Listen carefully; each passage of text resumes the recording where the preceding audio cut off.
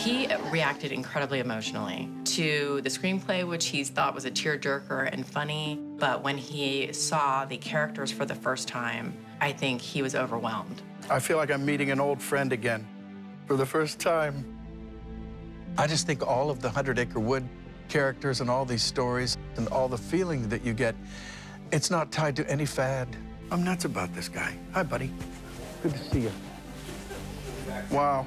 It's just, it's your heart that's reacting. It's your sentimentality. They speak right to your soul.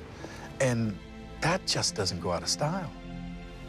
Oh, how did you know?